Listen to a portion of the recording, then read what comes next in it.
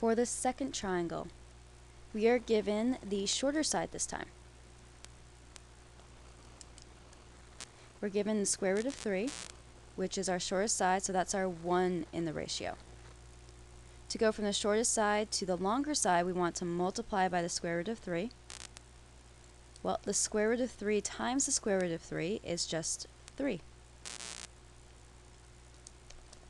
Now, to go to the hypotenuse, we want to take the shorter side again.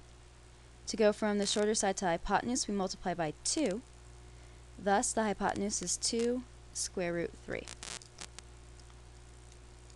And that is our answer for the second triangle.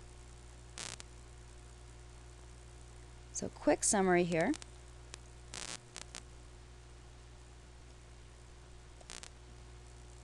Our two special triangles are our 45, 45, 90 triangle and our 30, 60, 90 triangle.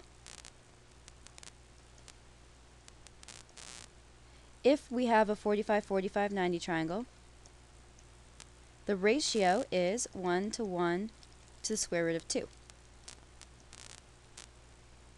If we have a 30, 60, 90 triangle, our ratio is 1 square root of 3, 2. Meaning 45, 45, 90 has x times the square root of 2. A 30, 60, 90 triangle has x times the square root of 3, and 2x. Make sure you know these. These are really important and they don't disappear. They will come up again in future math classes. Particularly, they come back with almost a vengeance in pre-calc and calculus. So really know these special right triangles.